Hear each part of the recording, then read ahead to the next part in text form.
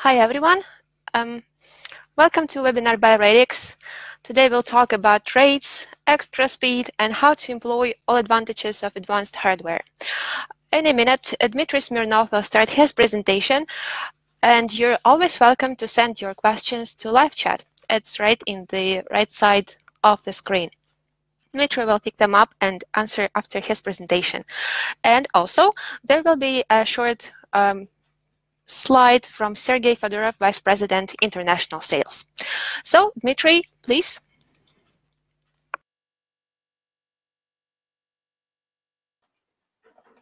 Hi all. Hi all, and thanks for joining the webinar today. I will introduce myself briefly. My name is Dmitrii Smirnov, and I'm a Principal Software Developer at RAIDIX company. Today we will talk about NVMe technology and RAID technology, existing software solutions for NVMe storage, and our research works, performance tests, and our solution. NVMe market expands rapidly. More and more vendors provide servers with NVMe slots. NVMe devices will be everywhere soon.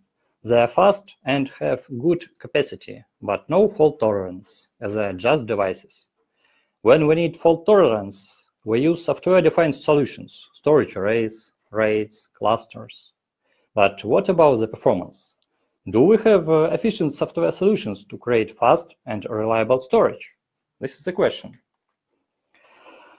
There are free and paid software solutions for NVMe RAID. Default Linux software RAID, MD RAID, ZFS with RAID realization, Intel solution, VROC, and other popular software-defined storages for NVMe that are fast too. For our tests, we took several free software solutions, MD RAID 6 with double parity and ZFS RAID with double parity. Test system had 10 NVMe devices. Our performance tests were based on SNIA benchmark. As you can see, random read performance of existing MD RAID is 3 times lower than total drive performance. But random write performance and random mix performance are much lower than should be. ZFS results are extremely low too. It looks like existing free solutions are not efficient enough on random workloads. So we need new software solution as fast as all NVMe devices. But how to design the fastest NVMe RAID? First, let's decide on performance. Some solutions offer 24 GB per second and 5 million IOPS per 1 unit server on a single node. But we have to be faster. At least 35 GB per second per single node and 5 million IOPS, it's okay. Latency. Latency depends on user workload and NVMe devices. The most important and the most difficult is to be fast on mixed workload and in degraded mode. The next point, lightweight. Some solutions require a lot of CPU and RAM resources. We are not greedy and require 4 GB RAM, not 64, only 4. Next, flexibility. Our RAID should work with any NVMe device, local or network, from any vendor. Also, it should support the POSIX API and provide local block device, because we don't want to rewrite any applications and file systems. Next, performance principles. And so our research begins. On your way to the fastest RAID, remember the fundamental rules. First, you need the fastest RAID calculation engine, because slow checks and calculations affect almost every I/O. Second, if you want the maximum IOPS and the minimal latency, forget about the logs on your code and count only in the lockless product architecture. Do not listen to your developer who tells you that it's impossible to write storage database without any lock. Some storages have problems when both read and write requests are processed in parallel. If you have lockless architecture, mixed workload shouldn't affect total performance. Lightweight principles. Actually, CPU usage depends on user workload. How many IO requests will arrive at your storage? But if your storage uses all CPU resources, nothing is left for other applications. Lockless architecture is the choice. Remove spin locks from your code. Remove scheduling. Remove context switching. Scheduling and context switching are specific operations of thread interaction. They're slow and load CPU a lot.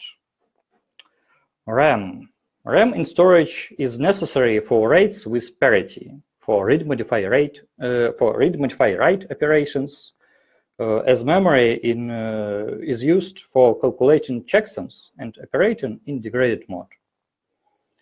So RAM usage depends on user workload and on your storage architecture.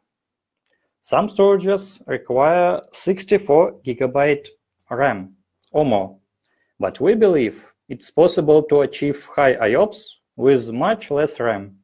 Actually, 8 GB or even 4 GB is enough. Before the start of the development, the first question was where to develop RAID, in user space or in kernel space. The main user space advantage is a great performance. It's well known. But user space has disadvantages as well. No local block device, no POSIX API, so you need to rewrite applications and file systems.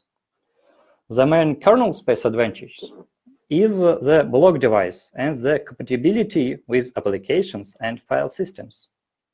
So we choose the kernel driver, mainly because of POSIX compatibility.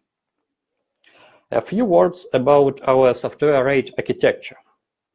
It is presented by Linux kernel module and works with block devices, local or remote NVMe drives from any transport, PCI Express, U2, M2, from NVMe OF target, by fiber channel or InfiniBand or SAS, doesn't matter.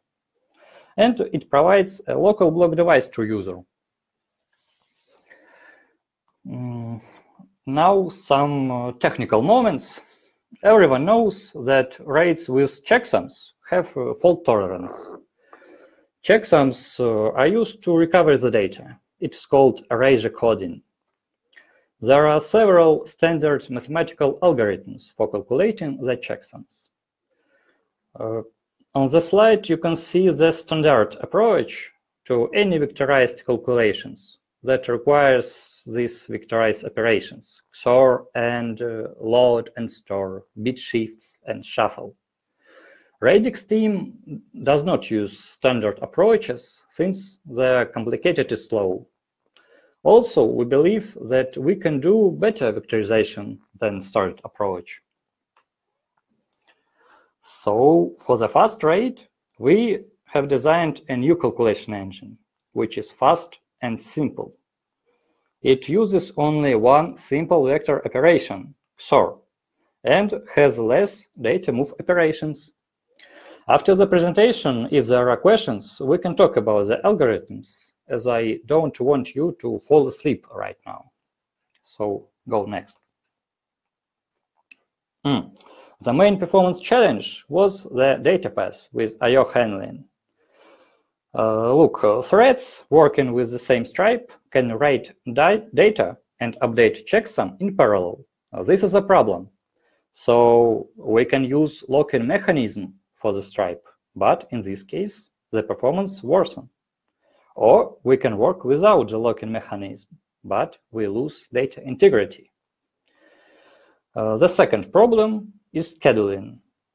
When I/O request comes from the thread, we should keep this I/O in the same thread on the same CPU. Otherwise, the performance will be lost. So the solution was to use a dynamic mapping algorithm for stripes and threads to avoid logs and save data integrity. Also, this approach allows us to handle I/O without scheduling to another thread. Now, performance testing results. Remember, we still have 10 NVMe devices, 10. As you can see, random read performance of the new NVMe RAID is close to total NVMe performance, 5 million IOPS. The random write performance and random mix performance are much higher than existing free solutions, but not maximum because of the RAID penalty. The sequential read performance is almost the same as total, 35 gigabytes per second. Next, this is a latency test and CPU utilization test. Latency and CPU utilization depend on user workload and IOPS.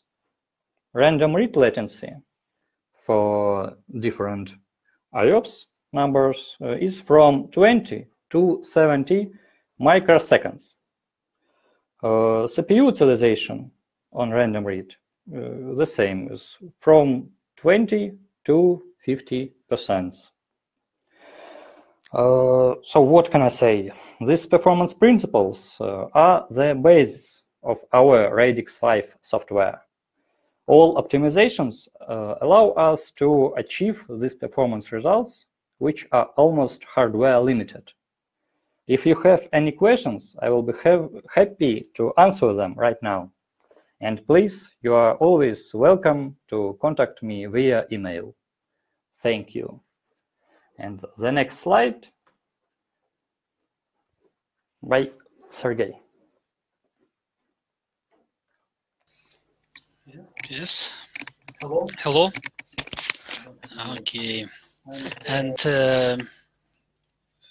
finally, thank you, Dmitrii, for your presentation. It was very educational for me, for example. I think for our partners too. And let me invite you, our dear partners, to our Renewal Partner Program. Now we can suggest for you special prices and discount, inclusive deal registration program. Also, we can grant for you free NFR license for test and full support of our technical team. Also, we developed with market leaders ready-to-building solutions on old technologies and of course on current NVMe technology. We can offer for you solutions from companies such as Western Digital, Lenovo, Supermicro. Also, now we can offer for you marketing funds and rebate if you achieve quarterly or yearly targets. And of course, we can offer for you joint pre-sale activities with our technical team. And in the bottom of my slide, you can see contacts.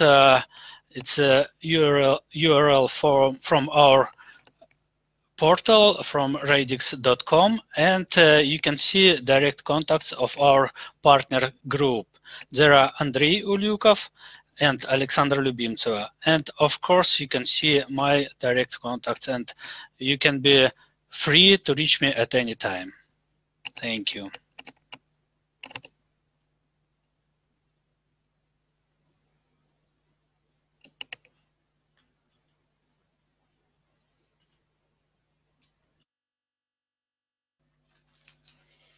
Okay, thank you, Dmitrii. Thanks, Sergey.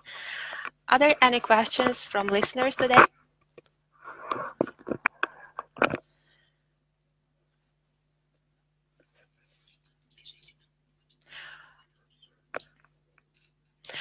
Okay, if there are not, always remember that we are grateful for your comments, ideas, thoughts, and feel free to send us your questions via email. Thanks for joining us today. We will send the record very soon, in a day or two. Thanks again for your time and attention, and have a nice day.